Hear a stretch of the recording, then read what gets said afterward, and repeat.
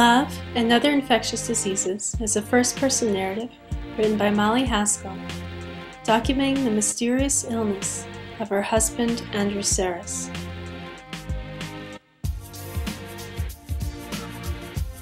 Partners in life and in cinema, they are two of New York's foremost film critics. They met in 1967. Molly was working at the French Film Office, and Andrew was a respected film professor at Columbia University. He also penned a popular weekly film column in the Village Voice. Through their marriage, they enjoyed film and pushed each other creatively as critics. Regrettably, it was soon after returning from the Cannes Film Festival that Andrew inexplicably came down with a fever. It was a beautiful summer in New York in 1982, and Molly was only to enjoy it on her way to and from the New York hospital, where Andrew stayed without diagnosis for 3 months.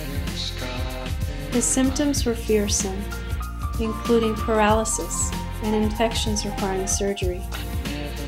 His acclaimed scholarly mind was regularly skipping in and out of reality. Molly struggled with a prognosis that was completely unknown.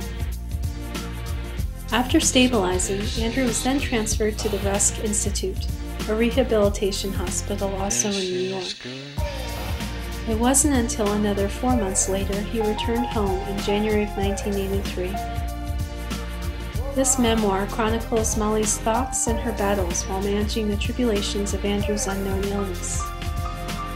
Having to face the possibility of life without her constant companion, Molly reflects where she and Andrew each came from, and who she might be if she ended up without him.